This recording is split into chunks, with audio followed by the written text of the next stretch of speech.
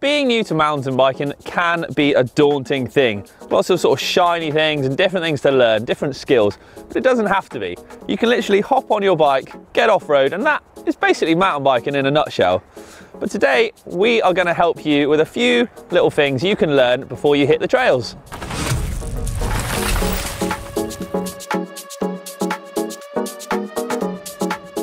Okay, so let's kick off with our first of our 5 things to learn before you hit the trails. And what that's gonna be is some bike maintenance. Now, a basic bolt check or an M check, which some people call it. So starting at the back and working your way up, and down, just going over all the bolts, making sure everything's tight, handlebars are straight, headset's not knocking, seats are aligned properly. Basic checks just to make sure your bike is safe before you get ripping off-road for the first time.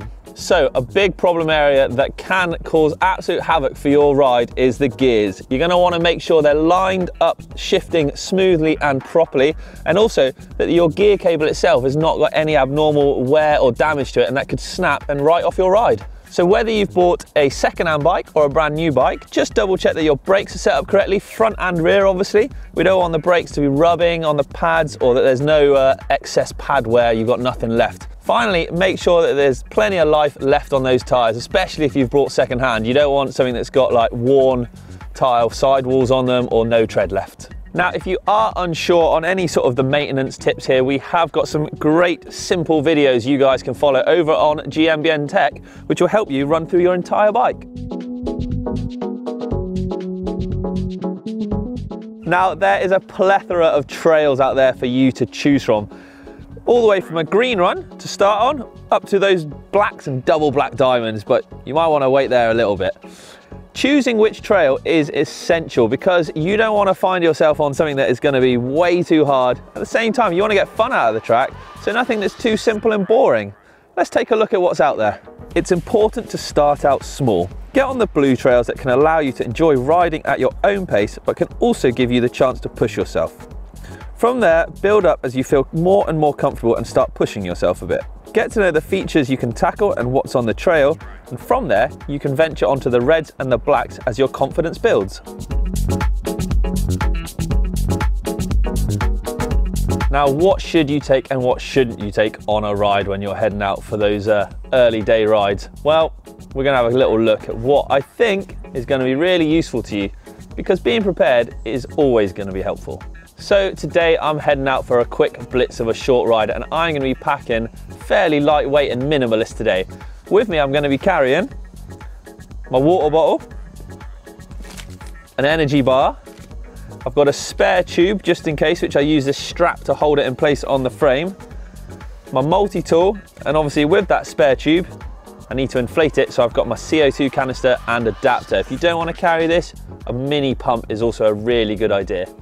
If you're heading out for a longer ride, you might want to think about being a bit more prepared for weather or any other eventuality of bike breakages that could happen, and a backpack or a bum bag is a really good idea for that. Now, we as mountain bikers love to tinker, it's a fact, and one you can't avoid, I'm afraid. Getting to know your tools is going to be really great for just keeping that bike running smoothly and sweetly. Before you go out and ride, after you go out and ride, during your ride, we love to have a tinker with the bikes. Really get to grips with the Allen keys, the Torx bits, chain lube, replacing brake pads, all the little bits that are going to make your life a lot easier and keep your trusty steed running smoothly. Another great advantage of getting used to using the tools is it's also going to save you time and money. You'll find yourself becoming more used to how your bike works and what needs to be worked on it, but also a little less reliant on your local bike shop, so any small or minor repairs you can carry out yourself.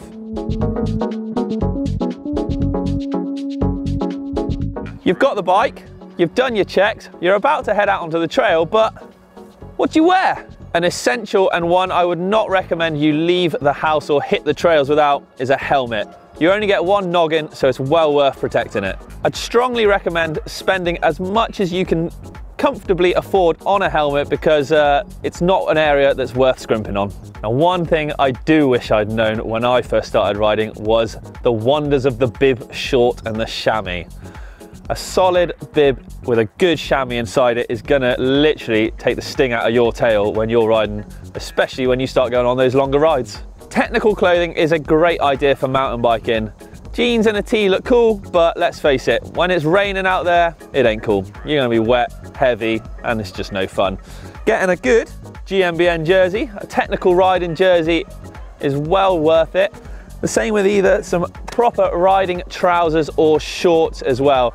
They're more durable, lighter, and more flexible and easier to ride in. Having just started mountain biking, chances are you're going to be on your flat pedals. Now, rocking up to the trail centre in your fresh Yeezys is going to give you style points, but you ain't going to be gripping to no pedals. So investing in some solid flat pedal shoes with some grippy soles and a good base is well worth it. That's right. That's it then, that's our 5 pointers that will hopefully help you before you hit the trails for the first time. Now, if you want to keep watching GMBN, do subscribe to the channel and also give us the thumbs up. If you're after some fresh merch, well, also head over to our store.